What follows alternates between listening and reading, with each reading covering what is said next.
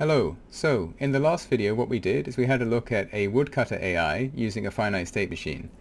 I'm not sure if my implementation of a finite state machine was the correct way to do it or the industry standard or anything like that, but the basic principle was there, and that's for the finite state machine to move from one state to the next, like to move from moving to a tree, to facing a tree, to harvesting the tree, to waiting for it to fall. You have to explicitly declare those transitions. You can't just let the system do it for you intuitively based on where they are hierarchically, like you do in code, right? Like in code, let's have a look at that. As we know, if you've been programming for a little while, you'll know that code activates things in a sort of hierarchical fashion. This will be initialized first, then that will be initialized, and then these will be initialized, and then finally this method, it will go through this method here. So it will do things step by step.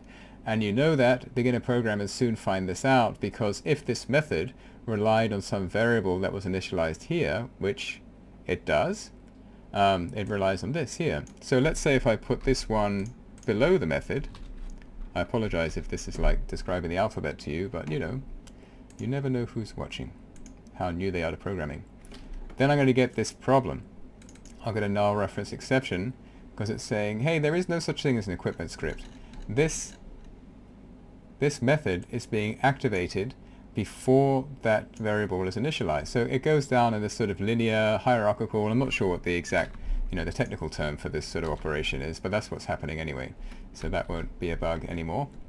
Right, well, what Eric did, Eric is the guy who developed this Panda BT system we're using today, is he thought, well, that's really elegant, and it's, oh, that's going crazy.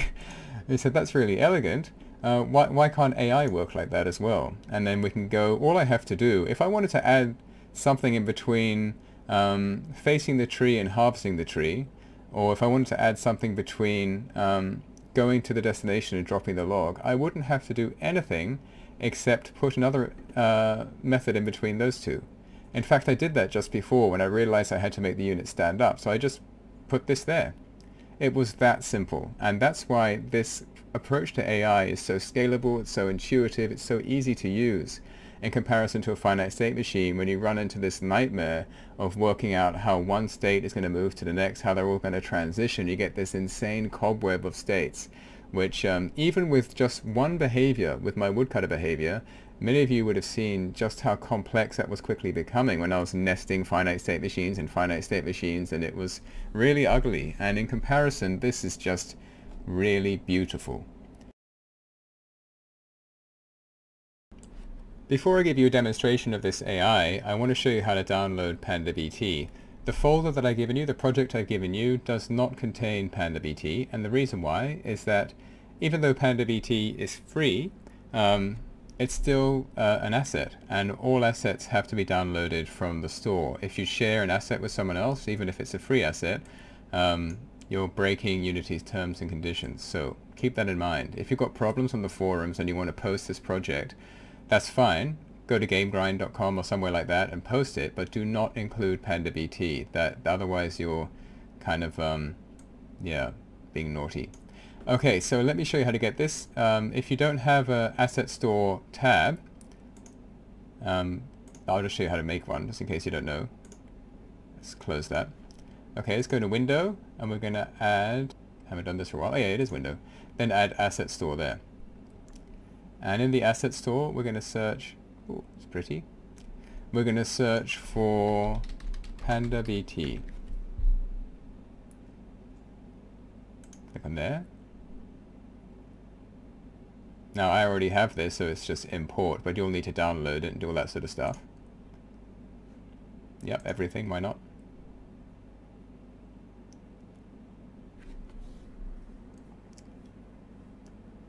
Yes.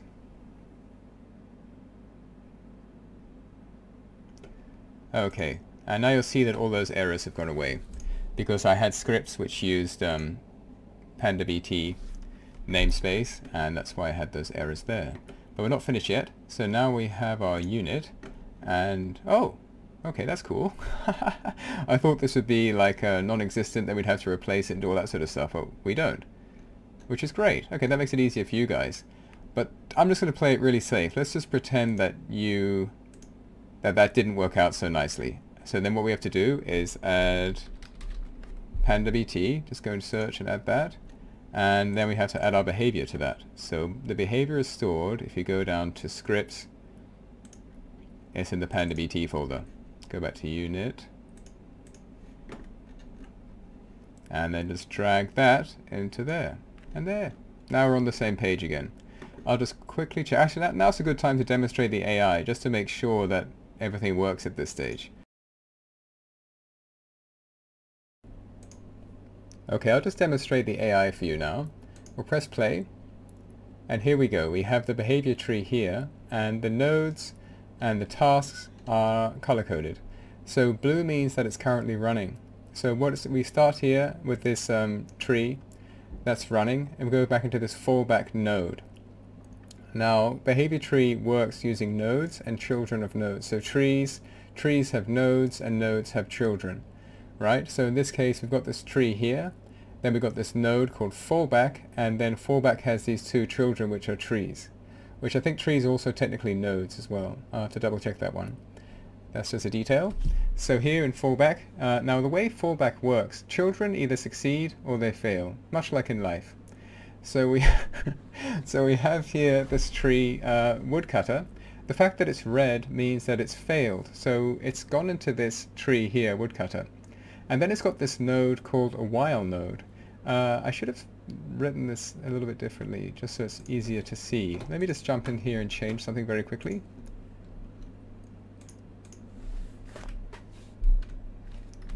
Yeah. Okay. So the while node has two children. In this case, it's got this, one of them has to be a Boolean variable, and this Boolean variable is either going to be true or false, as Booleans are. In this case, it's saying while this Boolean variable is true. So if this Boolean variable is false, then this will fail, and therefore the entire tree is going to fail here. So in a fallback node, if one of its children fails, then it moves on to the next one, right? That's how this works. A child fails, it moves on to the next child. So that's exactly what it's done here. It's gone into this woodcutter tree.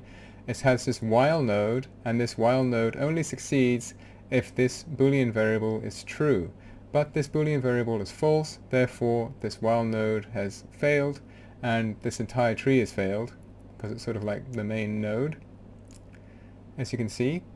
And now we move on. Now this fallback node says, okay, that's failed. Let's move on to the next one, which is down here. So the idle tree also has this while node, and this while node, just like before, succeeds when its Boolean variable, this one is Boolean child, is true. And in this case, is idle is true, as you can see on the unit task script, is idle is true. So incidentally, all these things, these Boolean variables, is idle and is woodcutter, and all of these methods here, like harvest object and go to destination, find stool, stand around, they are all stored on this unit task script. And I'll show you that in a second, but for now I'll try and explain the logic of how this works. So at the moment is idle is true, so this while node is succeeding, that's all good. Now a while node has two children. If you have more children than that, it will break and send an error message because it can only deal with two. One of the children is the Boolean variable which determines whether or not the while node is succeeding or failing. The second one is the action child, which is what you do when this is true, basically, right? So basically what I want, I'll just say in basic English of what I want to happen when the person is an idle. I want two possible things to happen. If there's nowhere for the guy to sit, I just want him to stand around like this. But if there is a place for him to sit, then I want him to sit on the stool. I want him to prioritize sitting on the stool over standing around, which I think, to me makes sense. So then how do you translate that behavior into a Panda Behaviour Tree? This is how I did it. So I have this while node is idle. That's like the overarching thing that keeps this all going. As soon as this is false, you exit out of all of this, irrespective of what's happening in the fallback node. Okay. Now this fallback node, like I said before, this one has two children, but a fallback node can have more than two children. As far as I'm aware, it can have as many children as you want. But if that's not true, I'll correct it in the next video. Annotations are being removed from YouTube pretty soon, which is terrible, because I really rely on annotations for when I stuff up or say things incorrectly, make mistakes. I can put an annotation there, but soon I won't be able to do that. So I'll have to make correction videos or something. Alright, so in this fallback node, as I said before, it goes through children when one of them fails. Now the opposite to a fallback node is the sequence node, which we'll get to very soon. We'll get to imminently, in fact. And a sequence node goes through its children only when one of them succeeds. So find stool succeeded, then it would go on to go to destination, go on to face interactable only if that succeeded until it got to sit on the stool. Right, so that's how a sequence node works. A fallback node is like the opposite of that, and it only moves through its children when one of them fails. So, okay, this failed. Why did this fail? Right, so there's this method in here called find stool, and what that's doing, I'll show it to you. It is not there, it's there. Right, so find stool, and then all I did to make this a Panda BT method is put task on the top. Well, I am using the Panda namespace. God, this is a long script. I'm going to minimize some of this stuff. Right, so find stool is a task now. That's something which, if you don't have task there, let's just see what happens. And I encourage you to learn by breaking things. It's a great way to learn coding. It's just by breaking it. You'll get an error, and it will say, find stool is not defined. This is invalid behavior tree, because now it doesn't recognize it. The only way to make this a method that Panda BT can use is to have a task at the top of the method, and now we're good to go again. Right, so what is this doing? What this is doing is it's having a look at a script I have. It's a singleton script, because there's only going to be one of them. It's a manager script, and this script simply stores all of the interactable game objects that I'm going to have that are added during runtime or there at start. And, right now it doesn't support items that are there at start, but it does do it for when you add them at runtime. It's quite an easy fix to include items that are there at start as well. Right, so what it's doing is it's checking all the stools that are in the world. If it's saying if there's more than 0 stools in the world, then find that stool and set it as your destination for pathfinding and all that kind of stuff. And this node has succeeded. Right, this child has succeeded. However, if there is 0 stools in the world, then this child has failed. And that's how you set the conditions for success or fail. I'll just run through that again. It's checking all the stools in the world. If it's saying if there's more than 0 stools, then find that stool, and then this child has succeeded. If there are no stools in the world, then this child has failed. Okay, so as you can see, it's gone red, right? Because there are no stools in the world, and if you don't believe me, have a look at the Interactables manager. There's 4 trees. There's no stools, right? So size 0, and that's what's happening there. Right. But as we also saw in that same method, then if there is more than 0 stools, then this child has succeeded. And importantly, stand around has failed, because stand around will fail if you've got more than 0 stools in the world. So simultaneously, this one will, well, not simultaneously, but this one will fail, and then the fallback node, okay, wow, that child failed. I better go and check to see what the other child is doing, but now this one's going to succeed, because that's the condition. When there are no stools in the world, this one is going to be fine, it will just be running, right? As soon as there's stools in the world, this one's going to fail, and this one is going to succeed. So let's stop yabbering on about it and actually put a stool into the world. Now, it's gone green, and as you can see, it goes green sequentially down like that. Because as this succeeds, then the sequence says, okay, good, that succeeded. Move to the next one, that succeeded. Move to the next one, that succeeded. Now move to the next one. Remember, green is a sign that this has succeeded. Right, so now we're just sort of sitting in this sit stool method, where nothing much is happening there, as far as I remember. If you're sitting on the stool, so all I'm doing in that method is I'm setting sitting to true. That's an animation thing. And then if not idle, sitting is set to false, but I don't think that works, which is why I had to create that stand-up one. Basically what I think happens is that it exits out. If isIdle is set to false, it seems to exit out of this before that can actually be activated. So I don't think it works, so I might as well not even put it there at all. Okay, so he's sitting there now, and then, so what happens? Let's build some stuff. Let's move on to the woodcutter state. To make the woodcutter Boolean variable true, what I have to do is two things. One, I have to have the unit selected, and then I have to press woodcutter. But he's like, you expect me to work without pants? Oh, there's also an index out of range exception. He stands up like fully outraged. Right, so then in order for this to work, you have to, what's that all about? Okay. Yeah, this has nothing to do with any of this stuff. This is a bug. And yeah. Okay, gotcha. This is a bug that I haven't fixed yet because I've extended Sebastian Lake's pathfinding system. If you set as your target destination the very node that you're standing on, you get this bug. I just haven't got around to fixing it yet. I bet it's such an easy fix, I'll kick myself when I finally get around to it. But at the moment, in the projects that I've been releasing on YouTube, if you set as your destination the very node that you're standing on, you'll get this index out of range exception problem. Okay, that's just some information there about that. A lingering bug in my project files. Okay, so what he's trying to do is he stood up. Okay, so I'll show you what happened there. He stood up, and then he went to check for pants, but there was no storage facility which contained pants. So then what he's trying to do is he's trying to go back to this bench to sit down and sulk about it. But he can't because of this bug. So he's just got, you know, screwed over really badly. So what we have to do is build the stuff. We've got to build the chest of drawers which contains the pants. We've got to build the weapons rack which contains the axe. Now let's select him again and go... Oh, it's a really bad bug. Oh, man, I've got to get around to fixing that. Let's try that again.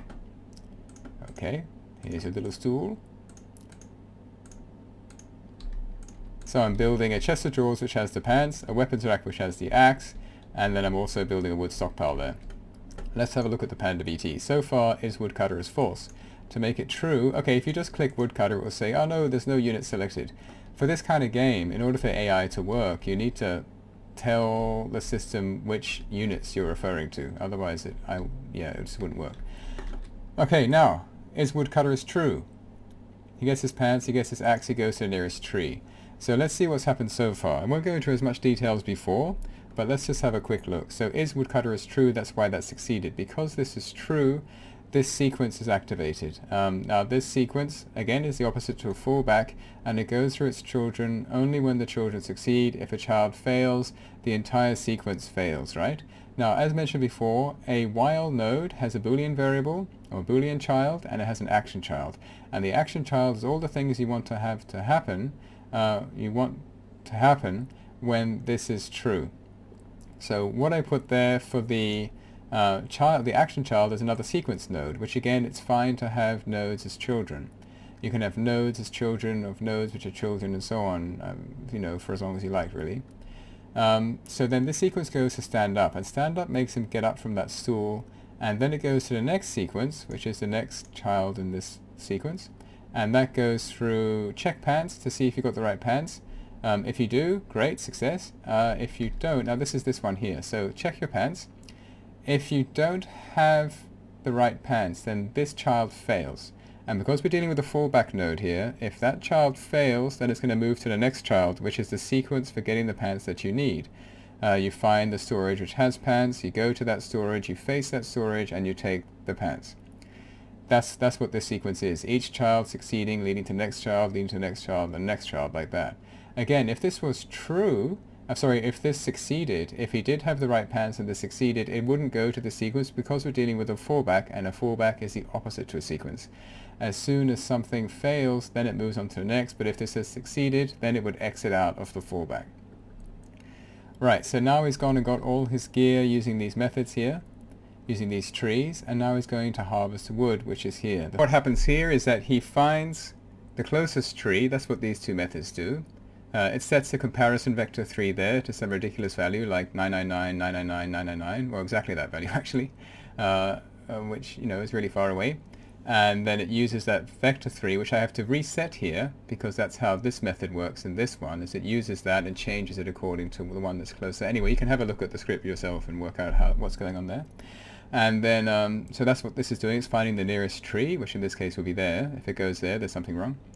It goes to the destination, which that's blue, so that means it's running right now. And again, a sequence. Ah, But there's something I haven't covered yet. We've talked a lot about sequences and fallbacks and while, but this is another type of node. This node is called, well, a repeat node, and what that does is it runs through its child repeatedly until it fails. So this would just keep running. If there are 1,000 trees on my scene, it would just keep running through that until all 1,000 trees were destroyed. So he's currently walking towards his destination. When he gets there, he's going to turn to face the tree. If I don't have that, when the person walks through an interactable, he'd just, like in this case, he'd be facing... Oh, I never eat soggy wheat bix. I still have to do that. He'd be facing west, right? But no, he wanted to be facing directly to the location, to the south. Then he's going to harvest it. Let's have a look.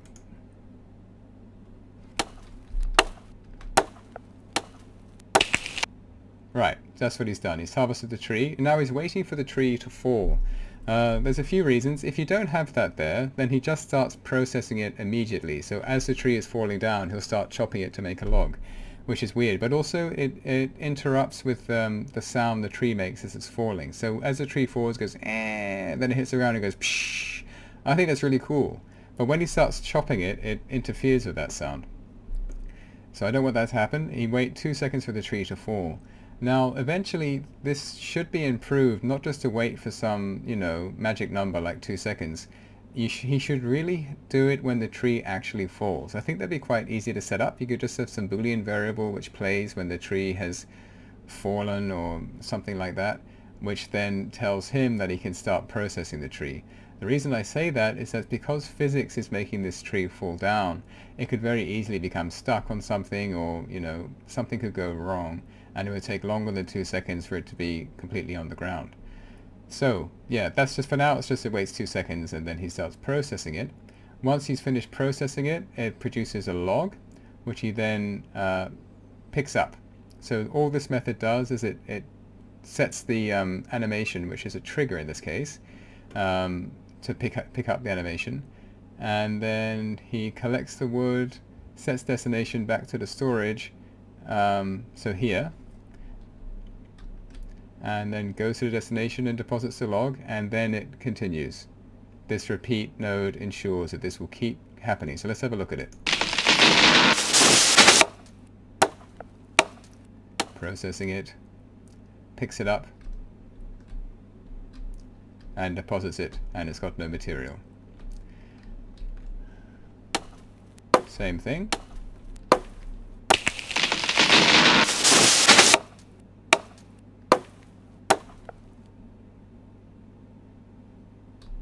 Now he's going to go back there, deposit the log. There are no more trees, and so off he goes to his little stool to sit down.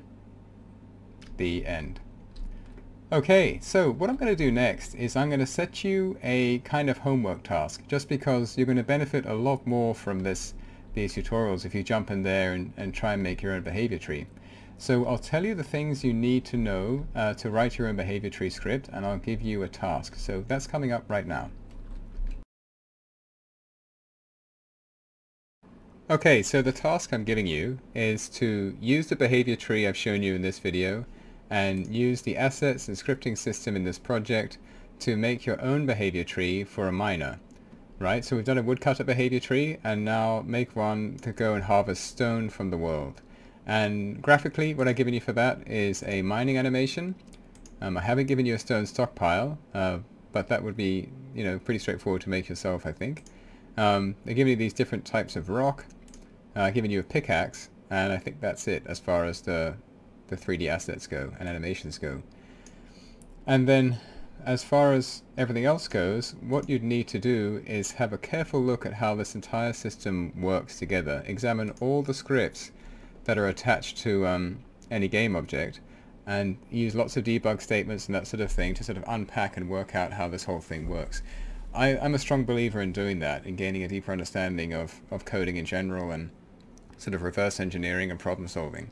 What I'm going to do, so really give that a strong attempt. What I'm going to do next week is upload a video about how I'd make a miner BT, So if you get really stuck, don't worry. Next week I'll be uploading a video about exactly how to do that. And it's going to be a different type of video. If you've seen my previous videos, you'll know that I don't like programming in real time. I like spending many hours making a project and then releasing the whole project for free online, and then kind of giving you sort of an overview of how the whole thing works and what's going on.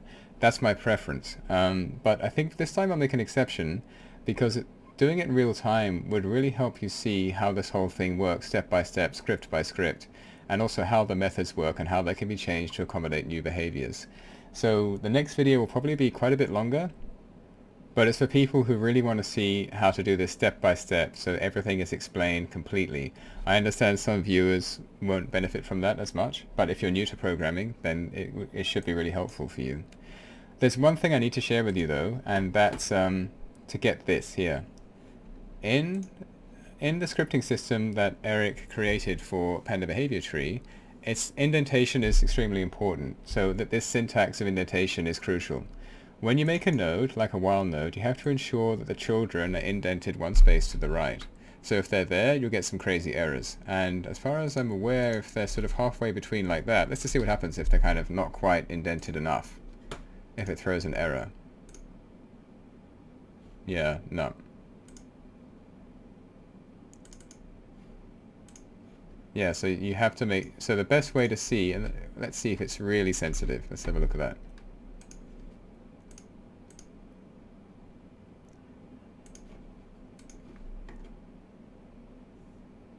Yeah, so then really you have to make, the best way to see if everything is lined up is to get this add-on. Because if it's off by one space, you're going to get errors and problems, and you'll be like, well, what's wrong? Like, everything's working accordingly, and it's just like, oh, that's wrong. Which should be quite annoying to have to deal with. But this makes it extremely easy to see what's going on. So definitely get this one. I had no issues downloading this. I am using Visual Studio 2015. And all I had to do to get this add-on was download that and press OK or something, and it was there in the project. Everything has it. It shows you how to change it, how to turn it off and that sort of thing if you get sick of it. But I think it's kind of an indispensable asset for this scripting language. So yeah, definitely get that one. There's a lot more I could say about the project, about how you'd start off and that sort of thing. But I encourage you just to jump into it, get stuck into it. The scripts that are most relevant for understanding how this works. I should really put all in one folder, but they're obviously this one in the Panda BT one. The inventory stuff is relevant. The equipment script is relevant. The info panel is kind of, you can change, yeah, no, you don't really need that. Okay, oh wow, so much is relevant. And also this isn't fleshed out yet. Okay, so I've set you quite a difficult task because I haven't really explained everything, and some of these, like the boulder script and stuff, isn't really finished yet. But if you're feeling brave and you want to jump in, give it a shot. Even if you don't succeed, I mean, the process of unpacking this project and working out how it all, fits together and how it works should be quite an interesting programming challenge for you. But by next Wednesday, there will be another one. I'll make another video explaining this step by step. So, I hope you've benefited from this tutorial and learned a bit about Panda BTs. If you're not really excited about this asset, then I've done something wrong, because this is an extremely exciting asset. As a series, what I'm aiming for is to have a thriving town or village of about 30 people who are all engaging in some kind of AI. Think like Timber and Stone or Stone Hearth or something like that. I've found playing those games quite a lot that a population of 30 can be quite fun, dynamic, and it's just enough people to be able to have what seems like a simulation of a town, but also it's not so many that you lose track of individual units. You can still gain a kind of an attachment to your individual units, because it's not so many that they just become numbers on a screen moving about here and there. They can have traits and personalities and idiosyncrasies and stuff, which creates more sort of emotional attachment. So I'm going for 30 units, because I think it's better, because you can kind of become more familiar with your units and become attached to them and all sorts of things, and see their idiosyncratic traits. But also for, it's easier in terms of optimizing your game to aim for 30 units as opposed to like 200 or 300 units, which would be an optimizing nightmare and is simply above my programming ability to try and manage something at that scale. Okay, so, have fun playing around with this project, and I'll see you guys next week for my real-time breakdown of a minor behavior tree. Alright, take care.